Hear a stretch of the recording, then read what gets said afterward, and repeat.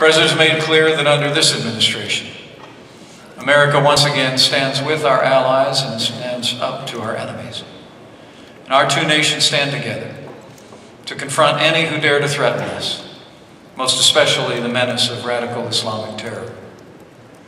It does not matter what name it takes: Hezbollah, Hamas, Al-Qaeda, or any other. You can be assured that we will defeat the forces of terror so they can no longer threaten our people, our allies, or our way of life.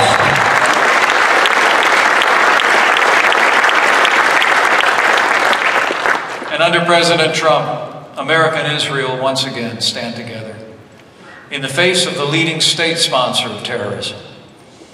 President Trump has put Iran on notice.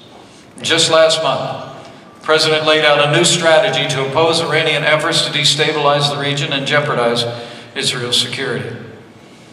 As he has said, in his words, the longer we ignore the threat, the more dangerous that threat becomes. That's why President Trump announced that we will not certify the Iran nuclear deal, and we will no longer tolerate Tehran's support for terrorism across the region and across the wider world.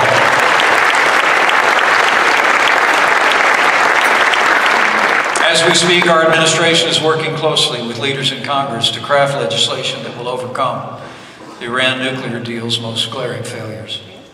And while this process is still underway, today I can assure you, under President Trump, the United States of America will not allow Iran to develop a nuclear weapon. This is our solemn promise to you, to Israel, and to the world.